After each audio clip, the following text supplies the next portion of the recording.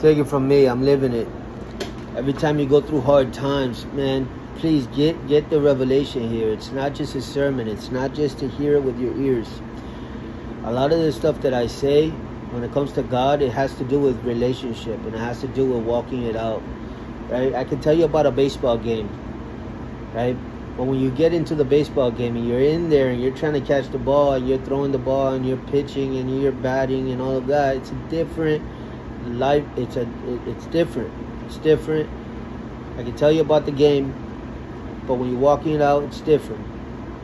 So with that said, I want to let you know that God, every time you're going through hard times, it's a promotion for you to go through hard times. You have to look at it as beneficial. You have to look at it as exciting. You have to look at it like, but one of the things you have to do is you have to trust in God.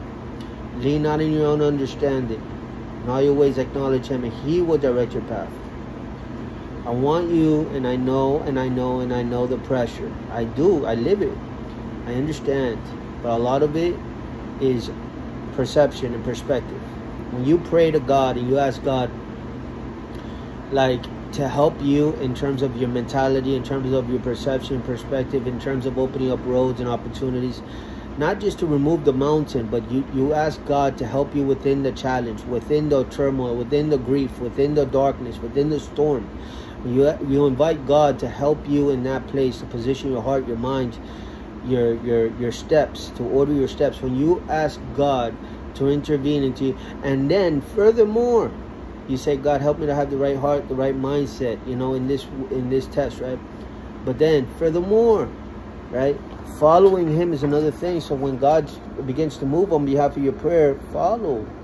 Don't harden your heart, the Bible says. You know, when God moves, don't harden your heart. Don't get all upset, you know. Like, the only reason I'm able to tell you all of this is, and this is going to, you know, help a lot of people out there. I believe that in making mistakes, you come back bigger, stronger, and better. There's two types of people out there. There's the people that make mistakes and they have a dull mindset.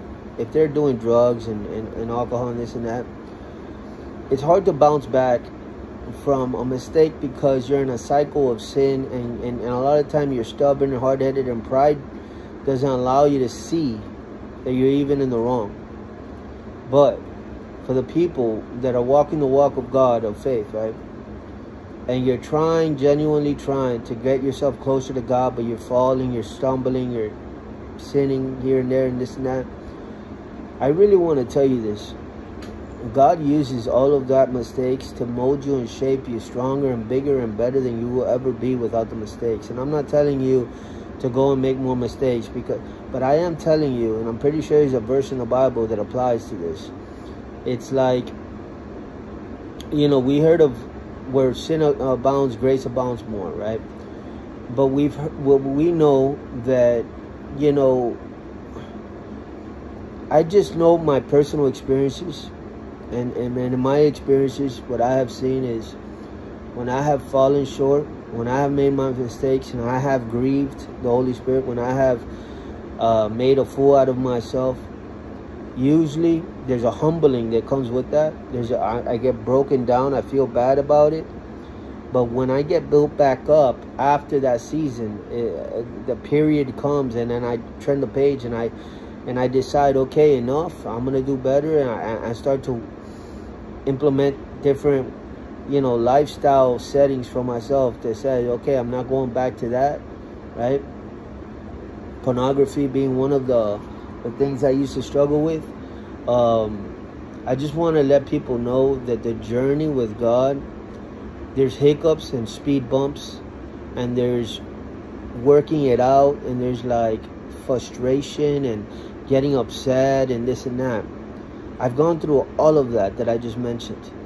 And in all of those seasons, it's led me to this place where I'm at right now, where all my mistakes are now acting as guardrails to keep me on the straight and narrow road, because I know where it leads me if I go on that side, right? So you've heard of the saying, curiosity killed the cat? Well, it's curiosity that gets kids to try drugs and alcohol and this and that. But once they try it, if they ever get out of it, You can never tempt them to be curious ever again, because they've seen the devil in the drug. And anybody that's done it for years knows what I mean. It's a lifestyle that sucks everything out of you, and it leaves you bone dry. And it's really bad. So all of that has now played a role in my life to really edify me and really bring humility out of me and humbleness. And I'm not advocating for sin at all. I'm very much against it. But I am saying that if you find yourself in a life right now that you want to get better, but you find yourself behind the 8 ball, you're not where you want to be, I'm trying to tell you something. God's going to use it all. He's using it all. And these are the requirements and the conditions that he will use it all. One, that you never give up on God.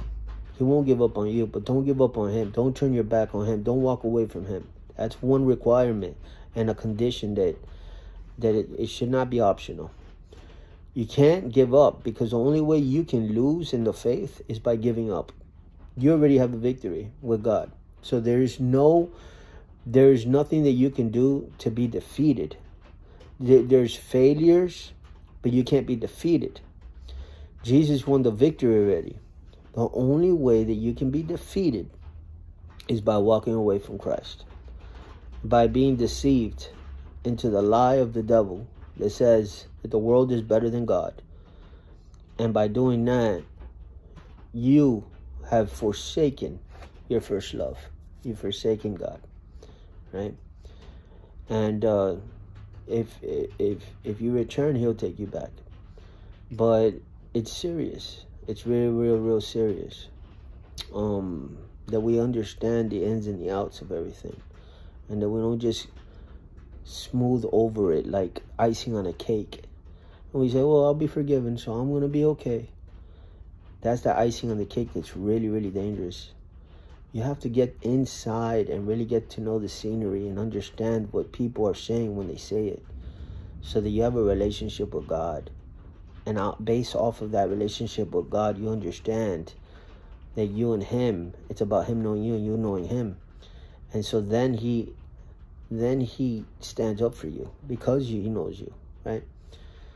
Like, it's a battle, a lot of it. You battle against the spiritual warfare that doesn't want you to get closer to him. But as you do that, God sees your heart and wanting to get closer to him, and then he moves closer to you. And so what comes out of that is like trust, obedience. What comes with that is sonship, right? Kingdom, daughter or son of God. It's different. It's so different than just a person that goes to church on Sundays or whatever. Like, we have to really get to the understanding of knowing him. The only way that you can do this is by canceling out and denying the things that deny Christ. Deny those things that take your time away from him. Stand up for him. He'll stand up for you. Do that repeatedly until you start to see accumulation and momentum, and you will start seeing the fruit. And you will see that the dew of God, the oil of God, the love of God, the supernatural, the blessings start to flow. But let's not put the icing on the cake and just move that over as a lifestyle. Let's understand what I'm talking about in the inside. And what that means is that you go through peaks and valleys. You go through testing and trials. And it's all to shape you and mold you in the image of God, Jesus Christ. But ultimately, he's trying to usher you into a place with his heart, inside covenant with himself. Come close, come close. Because there's so much going on out there. Come close, come close. And you get closer to God, closer to God. As you're going through hardship, you worship him. Why? Because you're in this world, but you're not of this world. You understand that everything in this world is going to decay, rot, die. It's all temporary. It's all going to expire. So don't build treasure here on earth. It's like to fall in love with the things here on earth is as soon as it's taken from you, as soon as that, then there goes your attitude. It starts to spring up and say, oh, I really like that boat. Oh, I really like that, you know, whatever. And it's like, it's not bad to have nice things. But if you have to let it go from one moment to another, let it be. Just let it go. Because you know it wasn't yours to begin with. Everything here is rented to everybody. So hopefully you're getting something out of this video. What I'm trying to say is that I have faced myself. I'll bring you in on my life. A lot of you know, because a lot of you have helped me financially. A lot of you have helped me. And I thank God for you. And I have been facing a financial hardship behind the scenes. And today, I felt really, really bad. Because my wife homeschools and I'm the one that goes to work. And I'll just tell you the story really quick. She made $20 off of teaching English to a woman that she just came from another country, and she was teaching her English, and she gave her $20 for an hour's worth of teaching her. And today I didn't have food to eat, and I didn't have money to buy food, and I had to take my wife's $20. That made me feel so down. I felt so so sad. And I was in a very low place. But guess what? At the same time, I was simultaneously, you can only do this. This is not a, okay, how do I put this? You work to get here. It's not, you don't get here overnight. But over a period of time, you get to know God. And you get to understand life. You get to understand things. I've been rejected more times than I've been accepted in my life. So I know what it's like to be rejected. Much more than what I know what it's like to be accepted. But I applied for a loan. And I just remember me praying to God. And I just said, God, you know, I feel so bad about this. It just happened with my wife. And I really need to be accepted, you know, instead of rejected. You know, I trust you, I love you, it doesn't matter what happens here, I'm yours. You know, Apostle Paul says, I know what it's like to abound and I know what it's like to lack, but I can do all things through Christ who strengthens me. And so with that heart and that mind, I was approaching God, and I was saying, you know, God, it's not about things and material, it's not about having an abundance, but I do need certain things to survive. And I do want to supply for my children and my wife. And I really need help. And so I was pouring my heart out to God. And then simultaneously I was applying for a loan.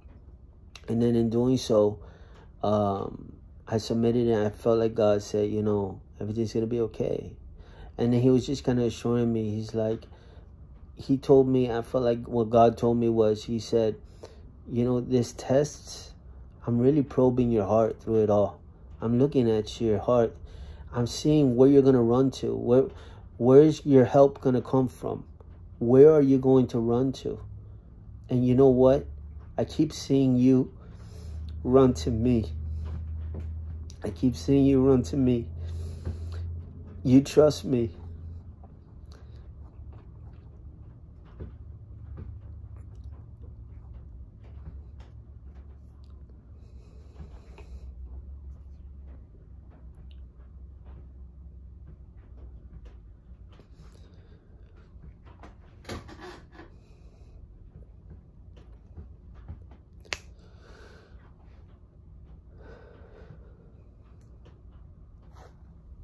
So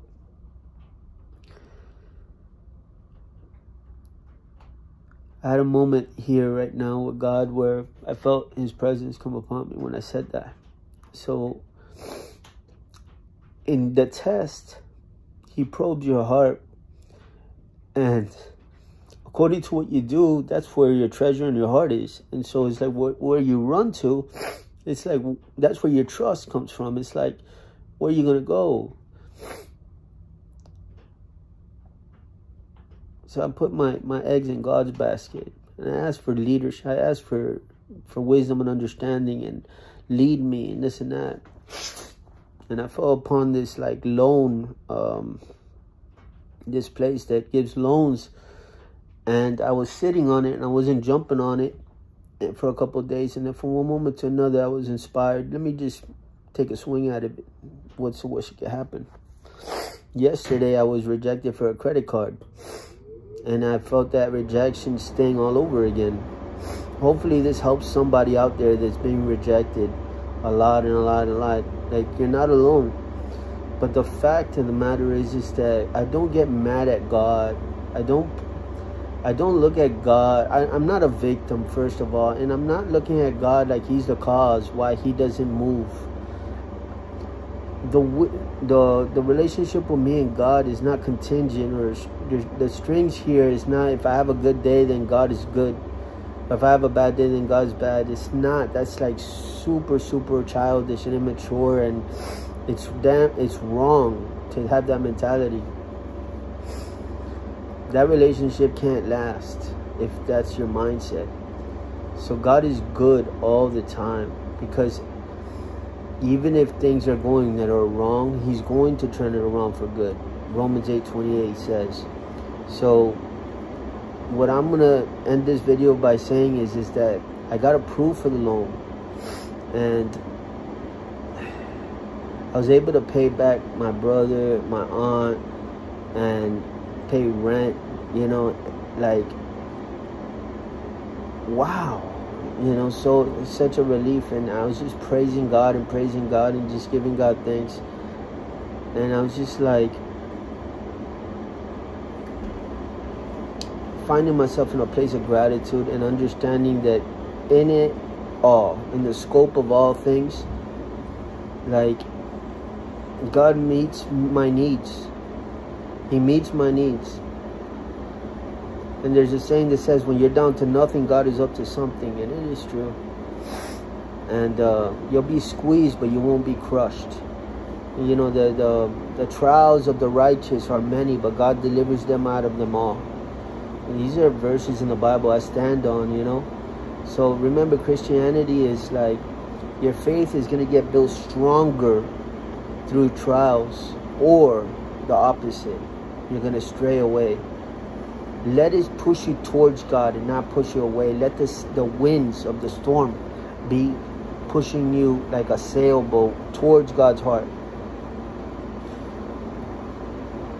It's beautiful. It's beautiful. I suffer with God. And I don't get what I want. It's not about me. My attitude is, you know, praying for other people, blessing other people, helping other people, blessing God. God, what do you want me to do with this money? You know, I asked this to God as soon as I got it. It's not about me, right? And that's true faith. That's true, genuine walking in the light with God. That's not religion. That's Jesus. That's you and Jesus walking together, side by side. And I wanted to share. I wanted to share that so that people could understand that as you go through your journey, that the Bible says, don't count it strange that you're going through a lot of hard stuff. This is to test your faith. And then when you go through enough of it, your test will be refined and it will come back at more valuable than gold. So it's beautiful. It's a good thing that you go through these things. It refines you. Well, with all that said, I'm going to let you guys go. Hopefully you're blessed today. Just trust in God. Truly, truly, truly come closer to Him. He is good.